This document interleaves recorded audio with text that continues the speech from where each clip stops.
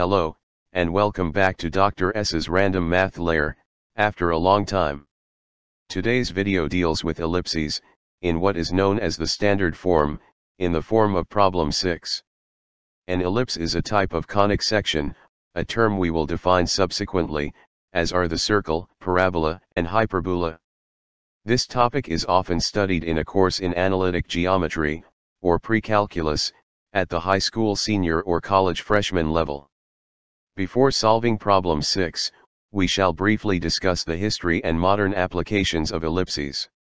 Links to some important online resources will be provided toward the end of this video.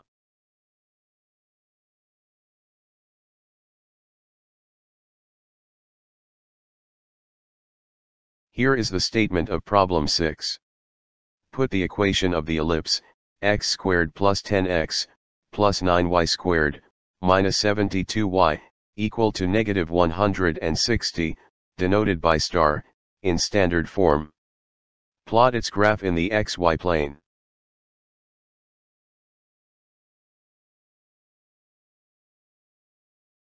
A good question to ask is, what is so special about ellipses anyway? Well, to start off, they are a type of conic section, which is a curve that is obtained by intersecting the surface of a right circular cone with a plane. In fact, parabolas and hyperbolas are conic sections as well. A little later, we shall see that a circle is a special case of an ellipse.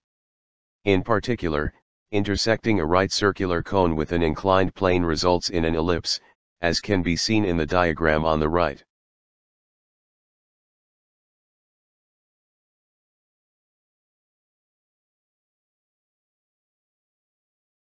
Here are some quick facts and review we will need to solve this problem.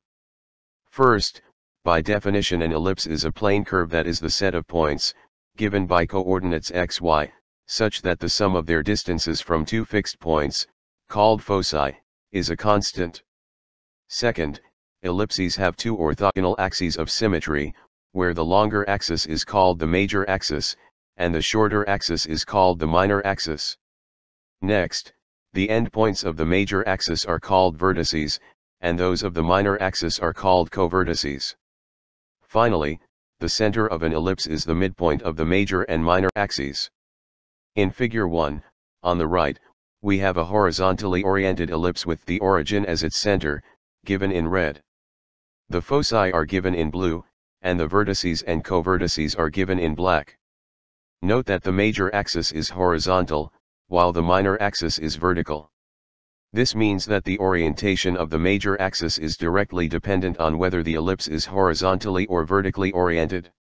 For all intents and purposes, we will only be looking at horizontally or vertically oriented ellipses in the xy plane, that are not rotated.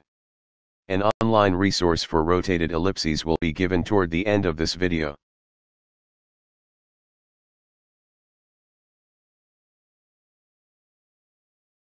We continue with a few more facts and review that we will need. Consider real constants, a and b, bigger than 0, such that a is greater than b, and let c equal plus or minus the square root of a squared minus b squared. We call a the length of the semi-major axis, which is half the length of the major axis.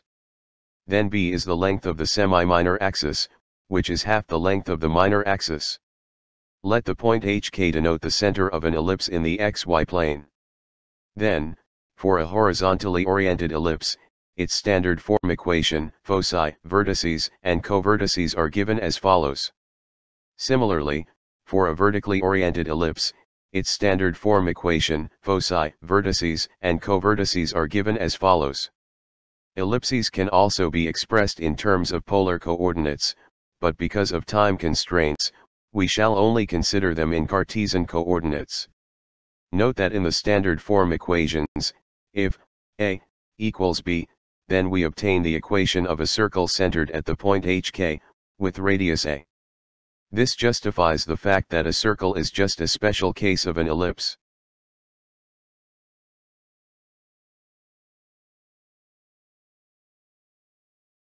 This image geometrically summarizes the standard form of an ellipse oriented horizontally versus vertically, centered at the point HK, in the xy plane.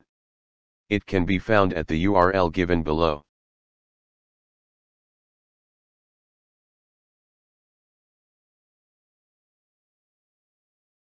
Now we briefly describe some of the history and applications of ellipses. Around the 4th century BC, the Greek mathematician Menaechmus was the first to study the ellipse as a conic section, including the parabola and hyperbola. The Greek mathematician Euclid of Alexandria, considered the father of geometry, wrote about the ellipse in his famous work The Elements. This would have a profound impact on the mathematical knowledge of Western civilization for at least 2 millennia. By the 3rd century BC, the Greek mathematician Apollonius had introduced the terms ellipse, parabola, and hyperbola to the modern mathematical dictionary in his work Conics. Many centuries later, toward the latter part of the Renaissance, the German mathematician and astronomer Johannes Kepler introduced the term focus, when he discovered that the planets of the solar system revolve around the Sun in elliptical orbits.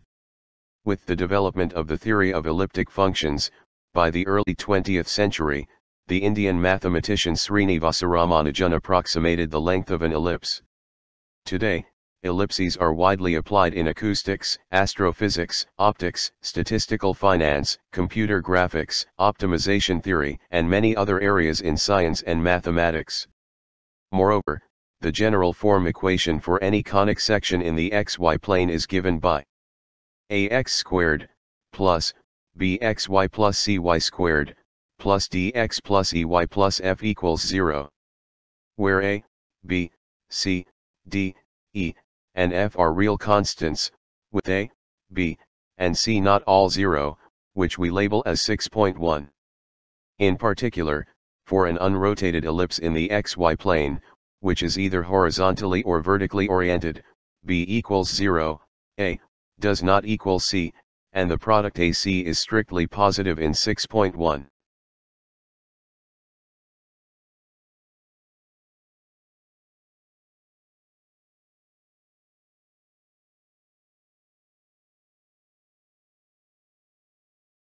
Now we are ready to solve problem 6. Recall that the equation of the ellipse we were given was denoted by star. Note that star is in fact the general form equation of the ellipse, which we need to convert to the standard form equation. To accomplish this, we can complete the square for the x terms and y terms in star. For the x terms x squared plus 10x, we do the following. Note that x plus 5 whole squared equals x squared plus 10x plus 25. Adding 25 to both sides of star, and simplifying, we get x plus 5 whole squared, plus 9y squared, minus 72y equals negative 135, which we label as 6.2. For the y terms 9y squared minus 72y, which we factor as 9 times y squared minus 8y, we use a similar procedure. Note that y minus 4 whole squared equals y squared minus 8y plus 16. Adding 9 times 16, which equals 144, to both sides of 6.2, and simplifying, we get x plus 5 whole squared, plus 9 times y minus 4 whole squared, equals 9, which we label as 6.3. Dividing both sides of 6.3 by 9, we get the standard form equation x plus 5 whole squared over 9, plus y minus 4 whole squared over 1, equal to 1, which we label as 6.4. We're not quite done yet, since we still need to plot the graph of this ellipse in the xy plane. We shall do that next.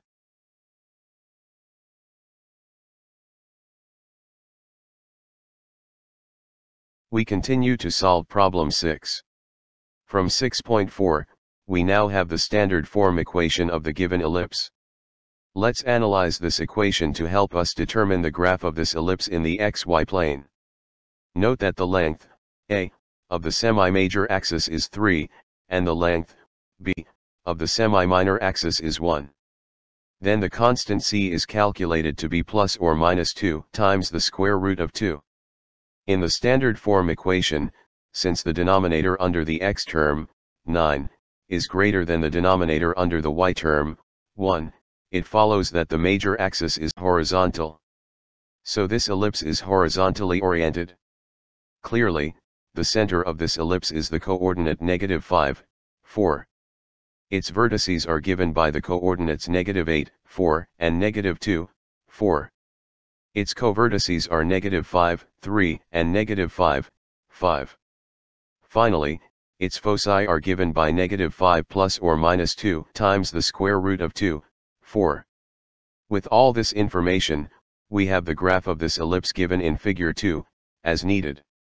Its center is in red, its vertices and covertices are in black, its foci are in purple, its major axis is in green, and its minor axis is in orange.